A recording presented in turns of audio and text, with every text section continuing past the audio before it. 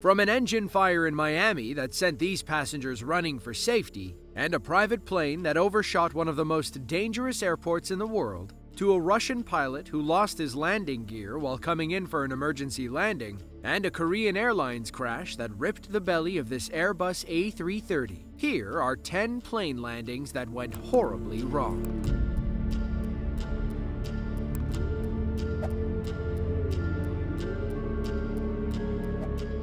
Emergency landings are every pilot's worst nightmare. Thankfully, they have years of training and know what to do when something goes wrong. On February 10th of 2020, a cargo plane was flying over Russia when something went wrong in the sky. It's unclear what exactly happened.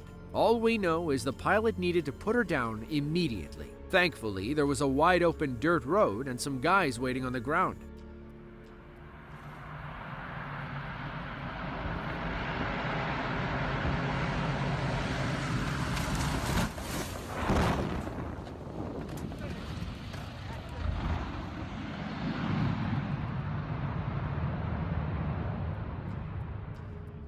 Imagine the force it takes to snap a landing gear off a plane. That's why we think this was an emergency, and the pilot couldn't slow down enough. Luckily, those guys were standing nearby and were able to run and help him. It's unclear if the pilot radioed them or if they just happened to be in the area. Now came the grueling task of dragging that plane out of the field.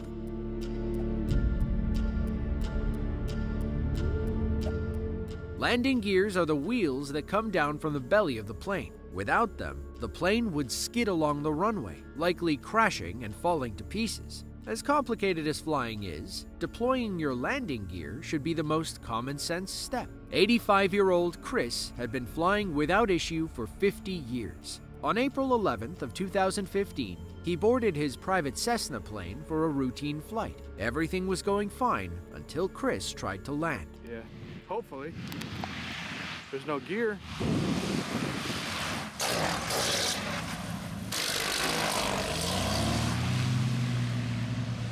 Here's your first wreck. This guy's gonna wreck. He landed on no gear down. His props are all messed up. He's gonna crash.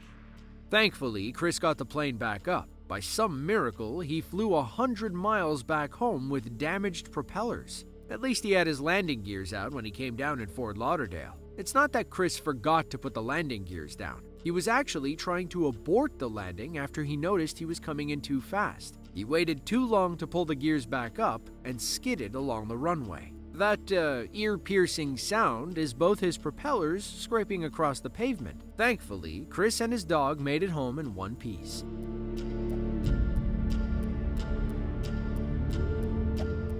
If you travel deep into the French Alps, you might just stumble upon what the History Channel calls the 7th most dangerous airport in the world. Courchevel Altiport is a small facility servicing the Courchevel ski resort in the French Alps. It features a 1,700-foot sloping runway with no lights. As you can imagine, landing is extremely difficult. On February 8th of 2019, a private pilot learned that lesson the hard way while approaching Courchevel Altiport. His Piper Malibu came in too fast, leaving him with little room to slow down.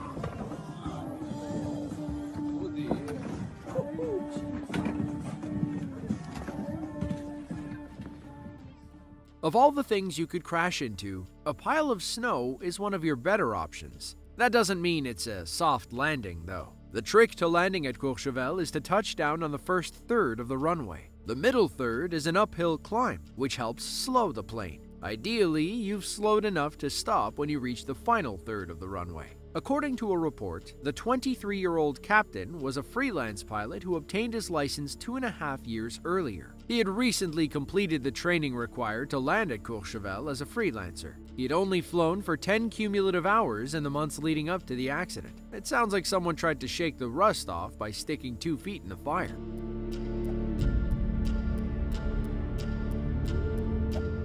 Picture this. You're flying your private plane over the Florida Everglades when something goes wrong with your engine. Unfortunately, the only place you can land is an area called Shark Valley. While you won't find any sharks, a few alligators might be lurking around. In 2014, a private pilot and his crew found themselves in this exact situation. Thankfully, everybody on board remained calm under pressure. While the men up front focused on landing the plane, their buddy in the back kept the camera rolling.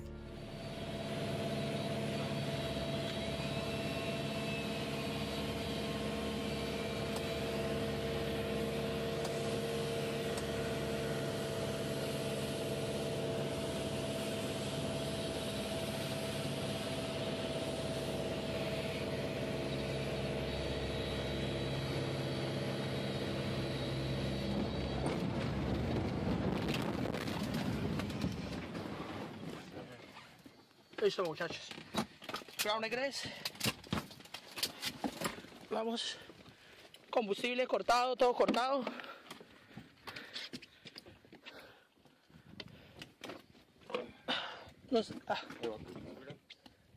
Carlos, ¿será salir hacia allá?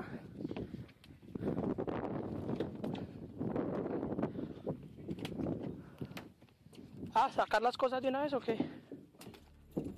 Fuego, no hay fuego, no hay nada. Thankfully, all three men walked away from the wreck without injury. According to the FAA, all three were fully licensed pilots. Their training likely saved their lives that day. Coincidentally, they had just completed a training exercise and were returning to Tamiami Airport. They weren't too far when their engine suddenly failed. Left with no choice, they put the plane down in the Everglades. Luckily, they landed near a paved road full of tour buses and bikers. It didn't take long for someone to walk by and ask, what the heck happened?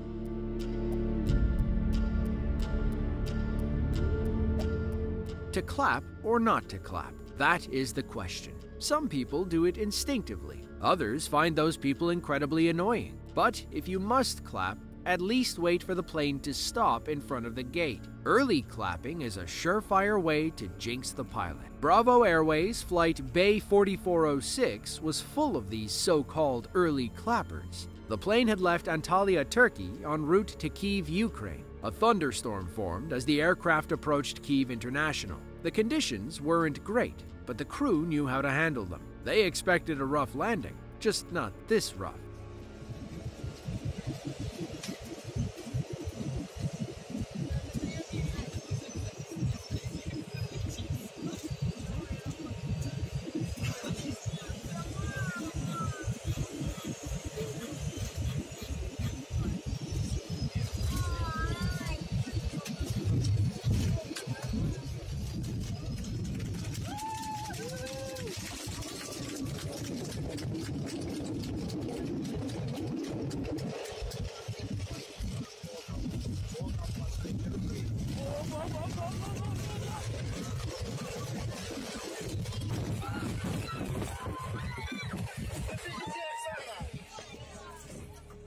That, ladies and gentlemen, is why you wait for the plane to stop safely before clapping. Thankfully, none of the passengers or crew were injured as the cabin filled with smoke. As the story goes, the crew tried to keep everyone calm in their seats. The passengers ignored that request and scrambled for the nearest emergency exit.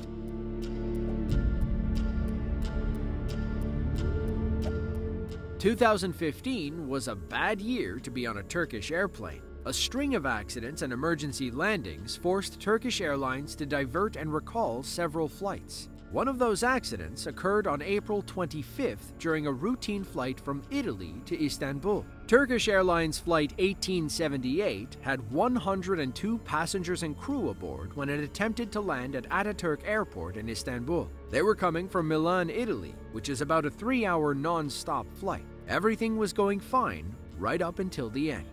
Uçak ya. Yere sürtüyor şu an. Eyvah, iniş takım açık değil.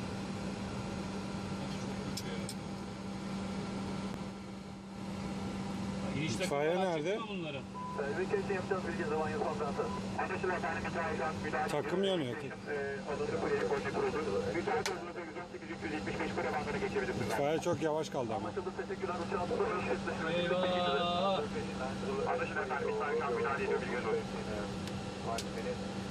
Çıktı dışarıya. Çekin şunu bakalım hadi. What you just saw was the second attempted landing in Istanbul. The plane originally touched down at 10:23 local time. It rolled right and landed hard on the starboard gear. The wings struck the runway, causing significant damage and a ruptured fuel line. The pilot initiated a go-around. They climbed to 3,800 feet and tried landing again. That's when passengers noticed a fire in the starboard engine. When they touched down again, the right landing gear collapsed, causing the plane to spin out. Thankfully, everyone made it off the plane safely.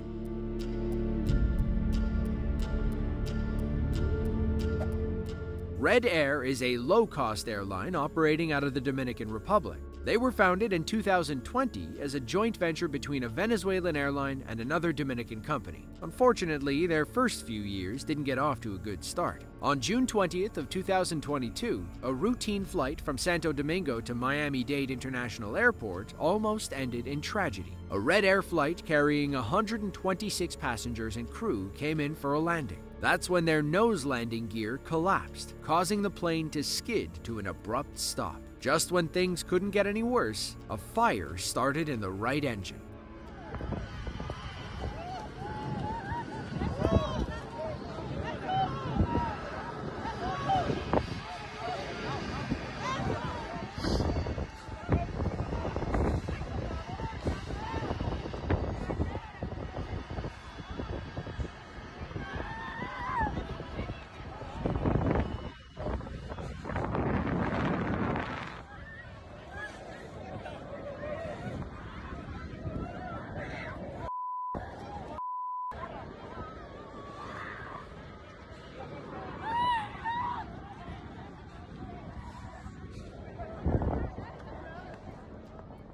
Thankfully, airport fire and rescue teams were on standby in case something like this occurred. Everyone made it off the plane safely, and only 3 people were treated for minor injuries. Ultimately, it could have been much, much worse. According to reports, the front tire popped when the plane landed. That caused the plane to bounce and come down hard on the bare landing gear. It was destroyed immediately, resulting in the plane's belly scraping across the ground. It collided with a tower crane as it skidded off the runway, which could have been the source of the fire. As of now, the cause of the crash is still under investigation.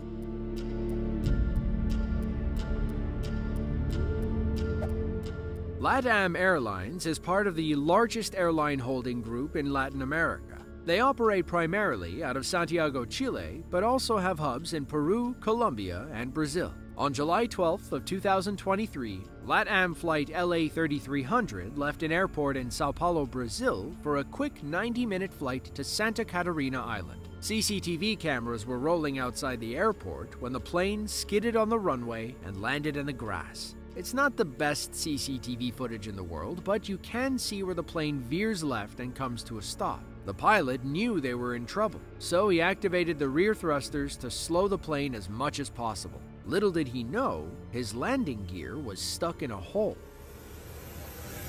That's what folks say do.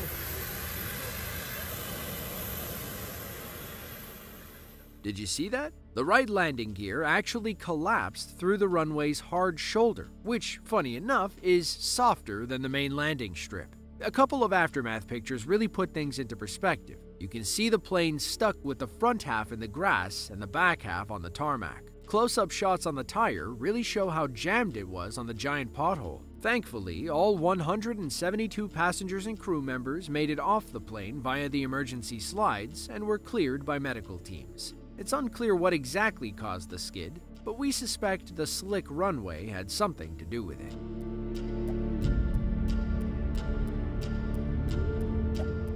Lion Air is a low-cost airline operating out of Jakarta, Indonesia. They're the largest privately owned airline in the country and the second largest low-cost airline in Southeast Asia. But that doesn't mean they're the best. In fact, they're the worst. They have amassed 15 serious accidents since they began flying in 1999. They added one more to the list on February 16th of 2019, when a Lion Air Boeing 737 skidded off a wet runway. Just be happy you weren't on this cheap flight.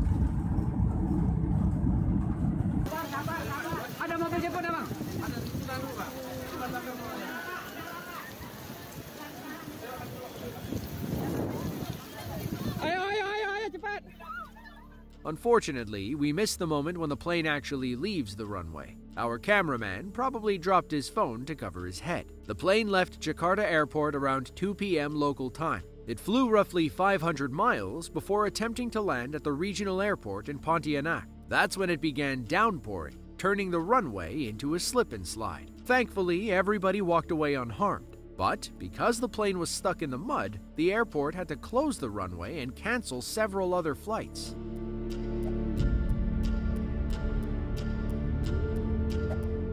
Everybody aboard Korean Air Flight 631 will tell you the same harrowing story. They gripped their seats, held their loved ones, and feared for their lives as their plane overshot the runway and crashed near the airport boundary. It was October 23rd of 2022. About 170 passengers and crew climbed aboard a 24-year-old Airbus A330 in Seoul, South Korea. They were en route to Cebu in the Philippines, which should have been an easy 4-hour flight. Then, something went wrong during their final approach. Poor conditions prevented them from making a safe landing. The pilot initiated a go-around and tried again. He almost had the plane down when a sudden downdraft affected the landing. One of the landing gears hit hard, causing some minor damage. The captain took her back up to 5,000 feet and entered a 25-minute holding period. The crew informed frightened passengers that the plane was experiencing a technical problem. It was going to be a rocky landing. Flight 631 attempted their third and final landing nearly an hour after the first go-around. The pilot touched down, but was unable to stop the plane in time. They overshot the landing strip, crashed through a lighting array, and stopped about 1,000 feet into the grass. According to reports, other pilots chose to divert from Cebu Airport because of the poor conditions. It left many wondering why these pilots chose to land in the first place. As bad as it looks, nobody got hurt during the crash. The airline set the passengers up in hotels and arranged alternative flights to get everyone home. If you enjoyed this video and want to see another just like it, then be sure to click the link on screen now. As always, thanks for watching and be sure to tune in next time.